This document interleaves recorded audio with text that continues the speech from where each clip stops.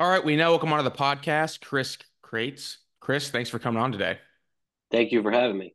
So, Chris, I reached out to a former player of yours, and this was over a decade ago. He played for you over a decade ago. Okay, just to give you a heads up. And so I said, hey, Chris Cates is coming on the podcast. I saw that, you had worked with him and played for him. What are your thoughts? And I'll be honest, I didn't give him a heads up or anything. I was like, I hope, because this was yesterday. So Okay. we had already had this podcast scheduled. So I was like, I hope it's not like, oh, worst coach I ever had, like terrible guy. I was like, oh, I don't know what I'm going to say to him. This is what his response was. He said, because he said, you were a great coach, and I said, well, why? And he said he's just a good person, very relatable, does a good job of meeting players where they're at, and he has fire BP. Do you have any guess who that was? Well, if it was over 10 years ago, it had to be when I was at Florida State. Yep. That's my guess. Yep. And I mean, there's a lot of guys, obviously, that I coached there. I'm going to go with, I'm just going to take a shot in the dark. Marcus Davis. That's exactly who it was. Okay. Yeah. That's Yeah. exactly what it was. Yeah. That's funny. Nice. Yeah. That was awesome because I was reading your bio, and on there it has said, because Marcus got drafted out of Florida State, and so on there it's like, oh, Coach Marcus Davis. Like, oh my gosh, Marcus is he's a good buddy of mine. We both live in Cincinnati. So we grew up Awesome. playing together. So I was like, I have to fire this text. So I was like, whew, all right, this guy's a winner for sure. That's funny. But in talking to some other people, and I watched one of your videos back when, because you played college baseball at Louisville, which is Mhm. a great program. Talk to me about your own recruiting process as a player. I think it'll be interesting for people to hear your own story, and then we'll get into kind of the X's and O's of coaching and your own philosophy and things like that. But take me through back to when you were in high school and your own recruiting process. How did that all go down? Yeah, I actually didn't get a whole lot of offers out of high school. And I did go to University of Louisville, and that actually came about during districts in my senior year. So we're talking May 2003, and I still don't know what I'm doing for college. You were a I senior, and you had were a senior. Correct. I had a couple JUCO offers, and just didn't. Nothing against junior college baseball, but academically speaking, I had an academic scholarship that I could use towards a 4-year program. It was an award that I was a recipient of here in Tampa, and so I wanted to go to a 4-year school. And my first round of districts, my senior year, I got a call from coach at University of Louisville, and said he was coming down to watch me play. They needed an infielder for the next season, and he came down, watched me take infield, and then called me over and said, he was heading out. So I just assumed like, I probably didn't know I was only 5'3", probably like, yeah, this guy's too small. And so I said, well, I appreciate you coming out. Sorry if I wasted your time. And he said, what do you mean? He said, that's all I need to see. He goes, I want to bring you on a visit next week. So I went up there, fell in love with it. Back then, Louisville wasn't the program it is, today. We played on a converted football field, old Cardinal Stadium. So it was, it was still a program that people knew, but it wasn't, as successful as it's been in the last 10 years. So went up there and you know fell in love with the coaching staff, and fell in love with the city, and it was the best decision I ever made for my career. And now obviously Coach Mack, he came in my senior year, and the heights that he's taken that program to. It's really great to see, and be an alumni, and kind of feel like I had a part in kind of building that, with my other teammates, that our last year we went to Omaha for the first time in school history. So it's great to see the program, and to kind of reminisce on what we came from and where it's at now. So hold on. There's a couple things you said there that I have to ask about. First one, I don't know if you were just exaggerating. 5'3". Correct. I'm You're five five foot foot three. three, I and am. and you were the starting shortstop at Louisville that went to the College World Series. Correct. That's incredible. That's incredible. Isn't that the great thing about baseball? Like, I'm 6'3", you're 5'3", but yet you were a way better player than I was. Isn't that's what I love about baseball. It's so great. So the other thing I want to ask about is you said the coach came to watch you in infield and then he didn't even stay for the game. Correct. Yeah, What's I yeah, yeah, take I just assumed that he maybe didn't knew what size I was, and he just thinking like, nah, this guy can't play Division I baseball. But yeah, he said it. He watched me take infield, and I was blessed with a really good arm. I was also our closer in high school. So I think he told me with my ability to field the way I could, and then my arm strength, he said there was no doubt that they wanted me to come up there and see the campus and hopefully be a part of the University of Louisville for that next season. So, yeah, I took IO and he said that's all he needed to see. So after he told me that, obviously I was a little bit less pressure and thinking I could just enjoy the game now and not have to worry about doing too much, especially on the offensive side to make them still want to bring me up. But he left, and so I mean I don't even remember what I did in the game, and I know we won. But I don't remember what I did, personally. But I just knew the whole time I was thinking in the game, like, wow, like, man, that's great. I just can enjoy the game now.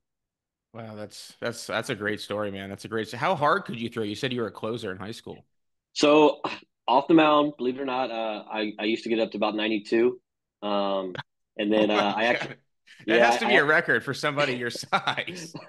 I don't know. I actually got to pitch a couple times in pro ball too, and ran it up to like 91. And I got one outing in college and ran it up to 89, straight from short. Didn't get to warm up. Just went straight in, and to finish a game, we were getting beat pretty good. And Coach Matt came out to me and was like, "Just get us out of the inning." So I threw I got like I said, I got up to like 89 and got out of the inning. But I always pitched growing up.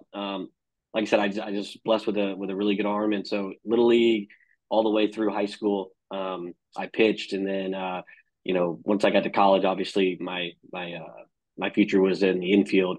But I always told Coach Prado, who was recruited me at Louisville, and then Coach Mack, like, just let me get on the bump one time, just before I graduate. Let me get that light it up a little bit, and then so they did let me. And then when I got to pro ball, same thing. I always told them like, hey, if we get in a blowout, we need to save arms. Like, I'll throw strikes and I'll get up there and throw it. So I got the opportunity to do that and gave up a couple bombs, but it was still fun to get up there and sling it a little bit. That's great. So, I mean, you had a great career, college career at Louisville, and played obviously very well. Like, what are some of the things that you learned? Because we all learn different things as a player, and we want to pass that down to the next upcoming players, the next crop of players. What are some of the things that resonated with you that you learned that you always try to emphasize to players who are coming up, whether you're coaching them right now or maybe in years past? I think the biggest thing I learned was how to be consistent every day in your routine and your preparation. I was pretty fortunate at Louisville. Chris Burke, who he was from Louisville, played at Tennessee, played in the big leagues with the Astros. Mhm. He used to come out and work out with us every day, and so he was a shortstop, and so I spent a lot of time with him, and just kind of seeing his routine and his preparation, and it was just a consistency every day of he knew what he wanted to get accomplished, and he knew you know how to do it at a high level. That helped me a lot, especially in college, because when you go into college, coming from I was from Florida here, going into Kentucky, it's a new environment. It's a new setting in terms of the baseball, but just being around him kind of just helped me ease into college baseball pretty quickly, and I was able to start as a freshman. And I think it was just because of being with him and kind of just learning, like, he played at Tennessee at a high level.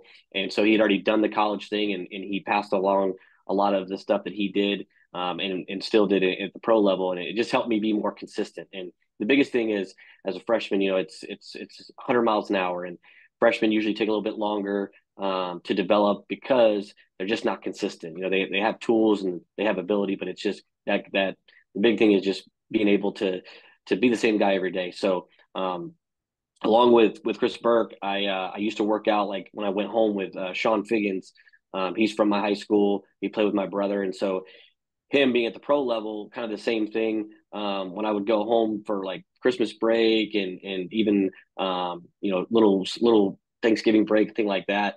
Um, both those guys, their routines were very the same thing every single day, and it was even if you had a good day or a bad day or whatever, it never changed. So they never really got too high or too low. And I think that's what helped me, especially at the college level, is just kind of ease into that the college side of realizing like, hey, yes, we do a lot of practice and but we don't ever have enough time to fully get everything in, and you got to be able to be disciplined and have your own routine and kind of have your own program so that each day you're making sure that you're getting the most out of what you can do, with the hours that you get.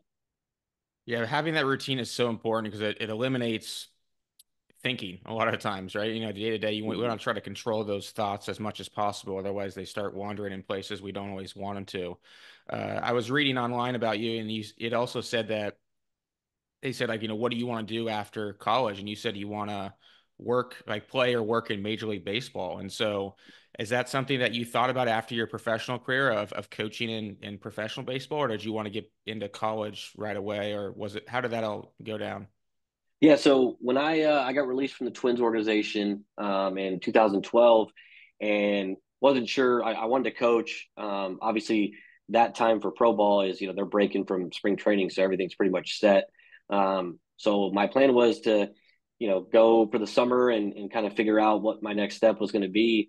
And my one of my high school coaches, Mike Bell, who's the head coach at Pitt, I ran into him at a perfect game event. I was doing the iPad stuff Oh for yeah. Perfect Game, and we reconnected, and he asked what I wanted to do, and I told him I wanted to coach, and he was at Florida State at the time, and their volunteer Matt Betulia was leaving, and he asked if I'd be interested in coaching at Florida State, and I was absolutely, like, it just wouldn't even dawned on me that my first coaching opportunity would come at such a school that like that, and so that's kind of how I got into the college baseball. I didn't really know if I wanted to do college or pro, just depending on what opportunities I would have. So I just went right into college, and been here since. So I I've had opportunities to go different directions. I just think, like, unfortunately, just the way um, everything's lined up, it's been meant for me to be in college up to this point.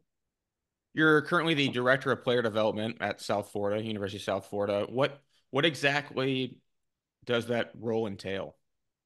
So I think every school is kind of different in how they use like those director positions. Uh, for myself, it's new to me. It's the first time I haven't been labeled assistant coach.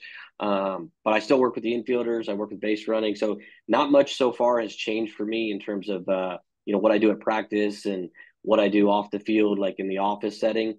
I know, like, some of the things that I can't do is coach a base and instruct technically in game, but that's those positions have evolved so much to where it's kind of like you're basically like a bench coach, I would say. And you still have the ability to throw BP and hit fungos and be around the guys, and you know do spray charts and scouting reports and plan for opposing teams. So up to this point, nothing's really changed in terms of what I've done in the past. But we'll see when the spring comes, kind of how different, because I've always been on the bases, so I'm interested to see how it's going to be in the dugout, because I love being on the field and being in the game, and kind of just right there in the action. So it'll be an adjustment for me, but I think it's also important that you do have that kind of that bench coach mentality, and realize that in the dugout there's a lot going on, and to assist the head coach and be able to kind of hopefully be a little bit ahead of what's coming up next, because in game is so fast paced at times that sometimes you miss the opportunities to pick up, whether it's something you saw in the scouting report that when you're on the bases, it's you're focused on what's going on in the game, whereas in the dugout now you can actually go through those reports a little bit more, and kind of be more prepared, I would say. Clearly, you are a very good infielder as a player, and I assume that's kind of you resonate with infield. I feel like as coaches, like you love coaching everything, but sometimes I for myself I more so like I gravitate towards the hitting side. Like I love everything, but I gravitate. Are you that way with infielder and coaching infielders? Yeah, absolutely. For me, always growing up, I would rather make a game saving play than get the game winning hit. Um, I guess just from a young age, I was just like the defense to me was just so much fun to watch and so much fun to do because, when you're on the field, you know, although you may not be involved in every play, like every pitch, like you have an opportunity to have the ball hit to you and be involved. When you're hitting, when you're up at bat, obviously that's your at bat, but then you got eight other guys you got to wait for it to come back around. So I think just the way my mind works is that being on the field on defense, like man, I could get the ball at any given moment, and just that kind of that thought process has always been. I just love being in the infield, especially because that's where I played, but also too like being the middle infielder. You're a lot of the times the guy communicating with the outfielders, communicating with the catcher and pitcher. So just constantly being involved and constantly being in communication with all the players is kind of what I think excited me about the infield. And now coaching infield, I just think it's it's more than just fielding ground balls, obviously, in fundamentals. It's about thinking and basically anticipating plays and trying to predict what's going to happen. And I think you know you people say the catcher is like the quarterback of the field and whatnot. And I think truly, like everybody could be that on the field, and especially in the middle infield, because a lot of times, the catcher's obviously concerned with the pitcher and not as concerned with what's going on around the other fielders. So I feel like you can have multiple quarterbacks on the field, especially through the middle. What's something that you look for when evaluating infielders? And I assume that it's has nothing to do with height, right? I mean, I assume it because and that's the thing is I think there's recency bias in coaches and scouts and everything where you see someone who looks the part, and so you naturally gravitate towards them. And I think that can be a slippery slope because you're going to miss out on some really good players like yourself, for example. I mean, perfect example, but just are there some things that you look for, like even just detail oriented? I think one of the great things about doing this episode, having you on, is your knowledge on the infield side. That's not, I mean, I know enough to be dangerous, but I don't have your expertise on that. So I'm kind of relying on people like you in terms of what you're looking for. So what are some of the things that stand out to you, if anything, or maybe it's just a gut feeling on a player? Yeah, I think you're obviously going to watch guys' hands and feet and how they work together. Big thing for me is the range factor because even arms not a deal breaker for me just because you can develop arm strength and you can teach guys different things with their footwork to get more on throws. But it's hard to teach range, so to speak, and a lot of that is just feel and anticipation. As I was saying before, is something that I felt like like that I had that allowed me to stay at shortstop even at the size I was. Just kind of watching guys in between pitches and kind of like where they're moving and like they read a swing, like a guy fouls the ball off, like okay, you can see that this guy is going to be top spinning a ball through the hole. So you see guys kind of move on their own, and just watching the in between pitches for me is something I like to do because you go and watch amateur guys play, and in between pitches, some guys are looking out in the stands, kind of checking out someone's checking out their swag and things like that. But then I like to see those guys who are kind of just locked in on, all right, I just watched that swing, or all right, I know what they're going to throw here, or I'm anticipating that this is going to happen, and you can kind of see that with different guys, and I think that's something that's obviously you can't teach. You You can can't teach talk that. about it. I mean, you can talk about it, and you can try to get guys to think that way, but ultimately, I think it's something that's really hard for guys to be taught feel, so to speak, or instincts.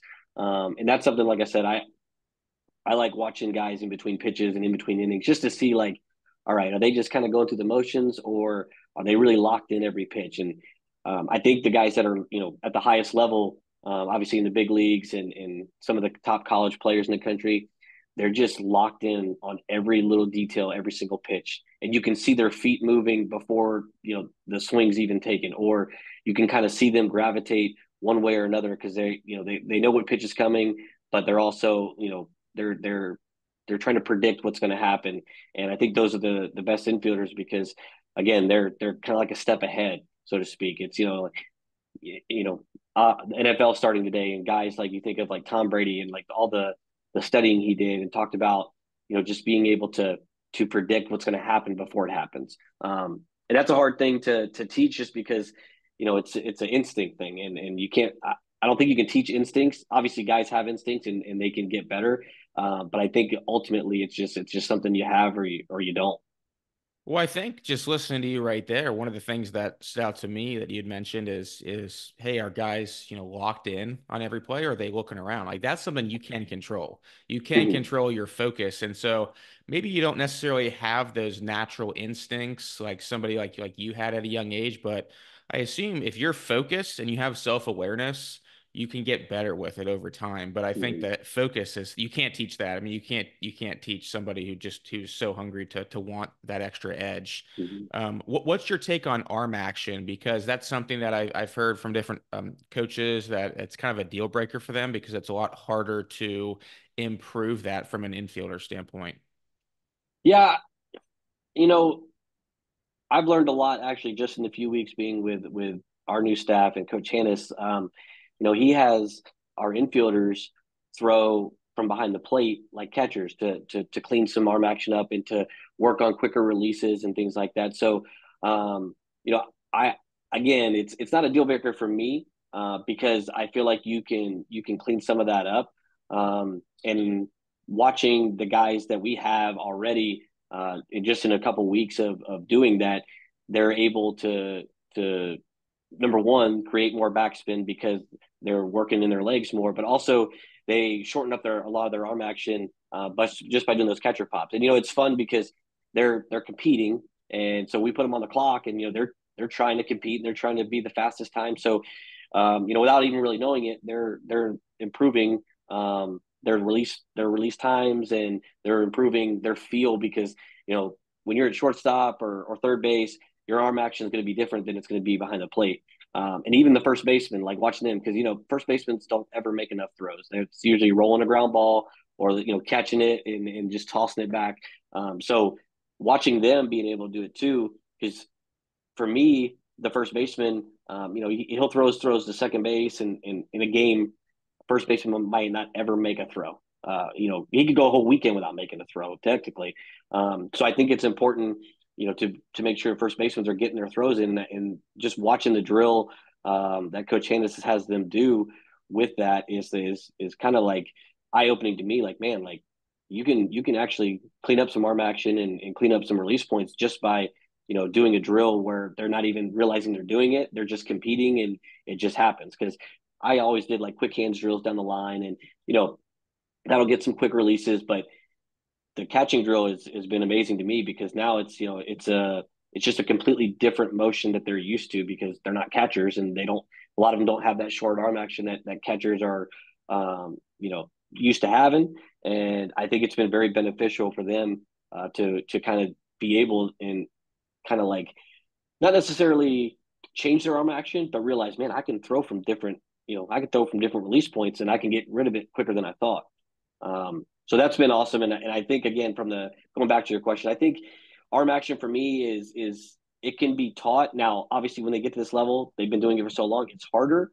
But I think with drills where they're not thinking about it, because when you talk to a guy about changing his arm action or trying something different, it always looks like awkward. It looks like, and sometimes they don't fully believe in it. So they're not fully invested. They're not really trying their hardest or focused as we talked about before. But I think when you mix in those drills where they don't really realize they're doing anything different, I think that really is beneficial, and they start to realize, like, man, like I can throw from this angle when I need to, or I can get rid of it from here when I need to.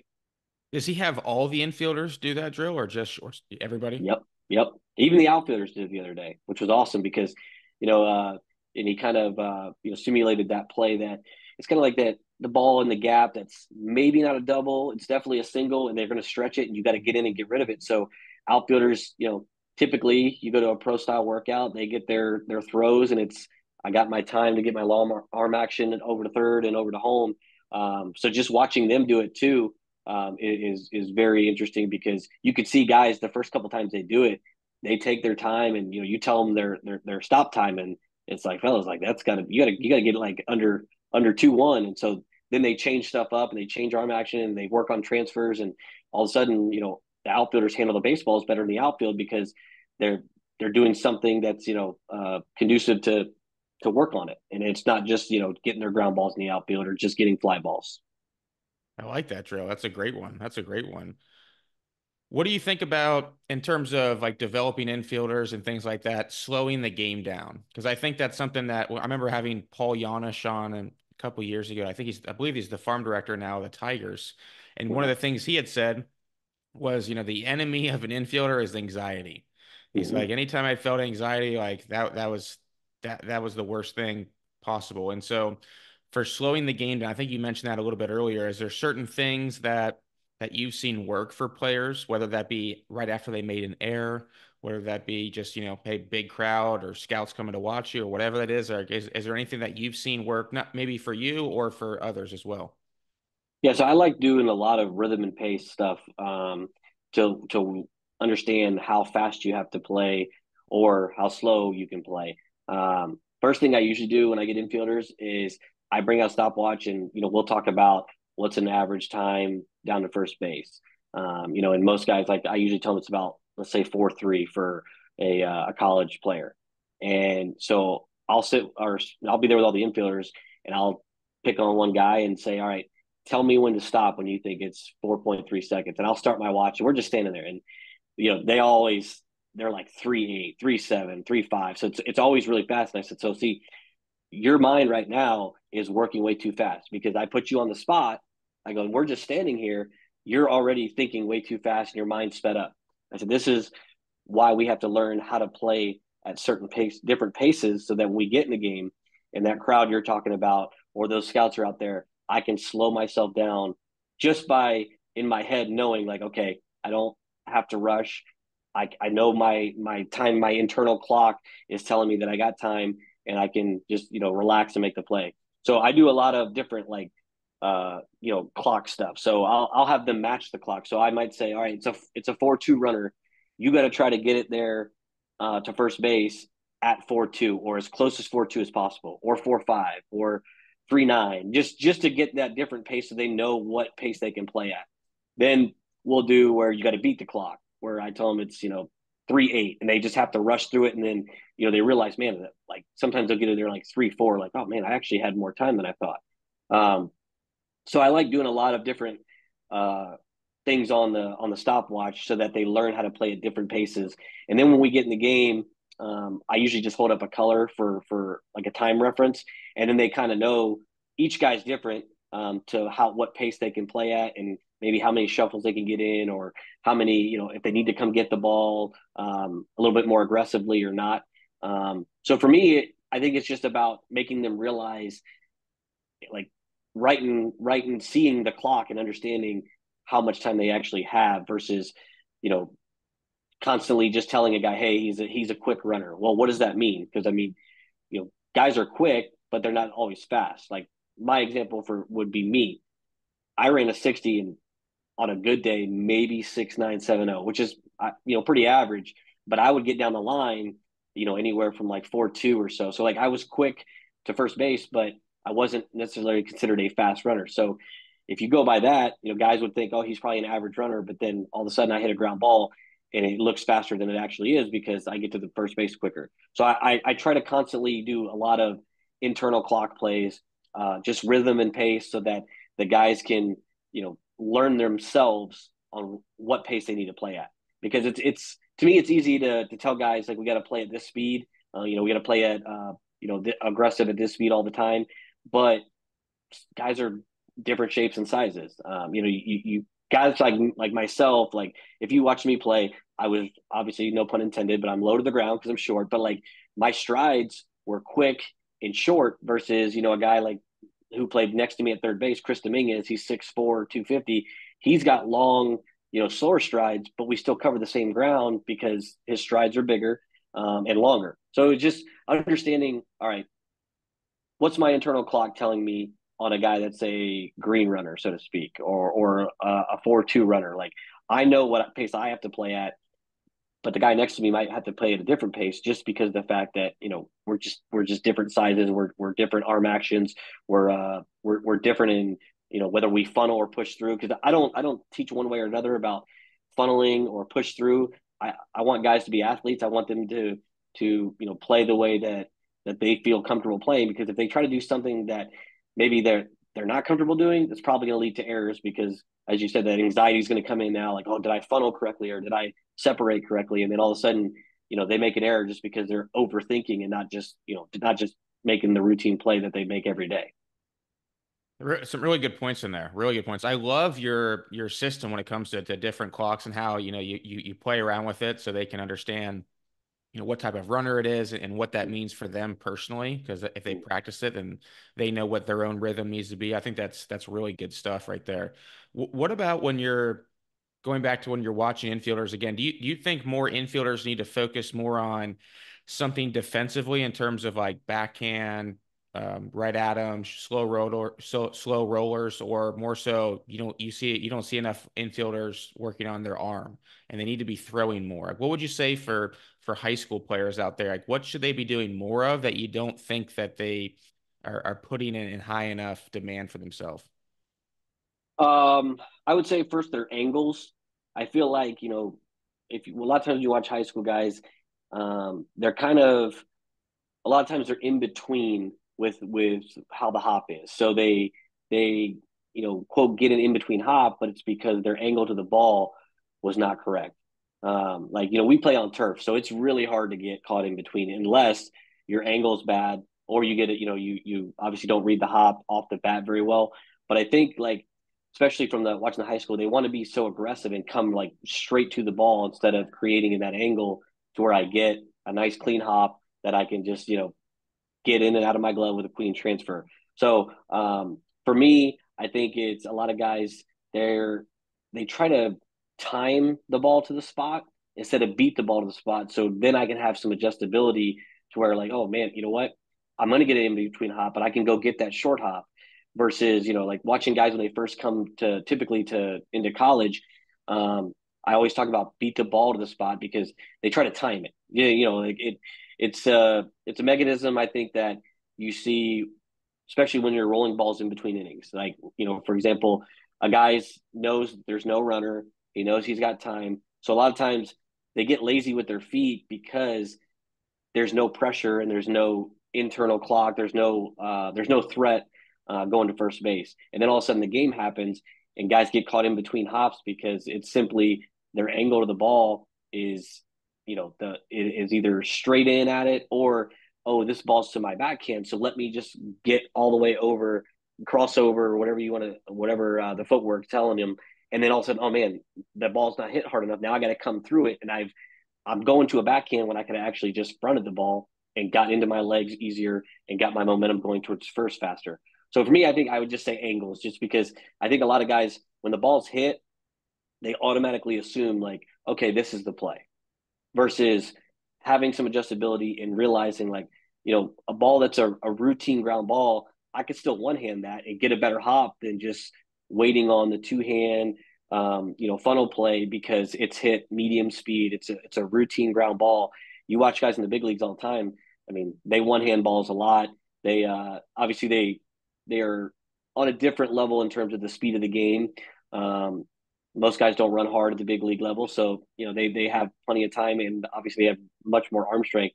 But if you watch like BP and watch guys take ground balls, they're constantly working on angles. And at least from what I've seen, the guys in the big leagues are constantly working on getting the right angle on every single ground, on every single fungo they hit. And you can see when the coach hits the fungo, they're already the first hop. It's like they're so good at like, okay, that's going to be this angle, and they're rarely ever caught in between the big leagues. You watch big league games, you don't see many errors in the infield in terms of being like caught in between. Now, if they get a top spin bullet hit at them, they try to pick through it or something happens. But typically, those guys are never caught in between, like in between hops, and it's just because their angles are so good and their first step and the ability to recognize the hop after initial contact is just like through the roof. Who's your favorite infielder to watch right now? Right now, I mean, I like watching Trey Turner just because I mean, he's got so much range and he's got so much ability. It's funny that at one time he was a center fielder. They got moved back in the infield because when I was at Florida State, he played short at NC State. He was fun to watch then. But I think like guys like him, even Mookie Betts. I mean, I just get fascinated on those guys that can go to the outfield and then come into the infield, come back into the infield, and just like basically be almost Gold Glove guys that can just do it at a high level. Especially like the shortstop. Mookie Betts, goes out for right field for how many years, then just comes back in. One day he's at second, one day he's at short, then he goes back out to right center. Like I think that's amazing. And growing up, more of that era that I watched would have been like Sean Figgins, for example, the guy like I mentioned before. He played second, third, and then he'd go out in center and play. Ben Zobrist, play short, second, third, go out in the outfield. So I would say like those types of guys I really enjoy watching just because you know they're not in the infield every day. They're in the outfield some days, so they don't get the same amount of of work in the infield per se that the everyday infielders do. And for them to be able to go out there and play the outfield at a high level and still come back in and play the infield, I mean that's to me that's just amazing because my one of my years in pro ball they had me go to the outfield a little bit. And I mean, I went out there and I was lost. I was like, man, I've never done this. And the ball spins the way it does. And, I never forget, I was playing left field and the guy hit a line drive that I thought I was going to come in and dive and it went like 10 feet over my head. And I was like, man, like, how do you guys do this out here? Like, this is tougher than I thought. Cause you think outfield, oh, just catching a fly ball. But, I learned a lot of respect for those guys, when I went out there and, then coming back into the infield, I felt like, man, like I definitely don't want to go back out there. Um, so just those guys, like like I said, like Trey Turner and Sean Figgins and Zobrist and being able and Mookie, I mean, I think that those guys are so much fun to watch because, like I said, they can do it all, and they don't seem to miss a beat when they come back in the infield. You'd never guess and say that guy, oh, that's an outfielder playing the infield. Like you could see that when you have guys come in and we always have outfielders say, "Oh, coach, I used to play infield," and they come in and like, "Yeah, well, that's why you're in the outfield now because it looks like that." But That's great. Yeah, there's no lonelier run than the run that you have to make as an outfielder after you misplayed a ball and it actually went over your head while you're going in. That's a very lonely run. Chris, this has been a ton of fun, man. I know you're busy at work today. You got stuff going on at South Florida, so I appreciate you coming on and appreciate Tyler Packnick for introducing us. So thanks again, man. This has been great. I've learned a lot, and we'll have to get together in person sometime. absolutely, again, thank you for having me on, and I look forward to the next time we talk.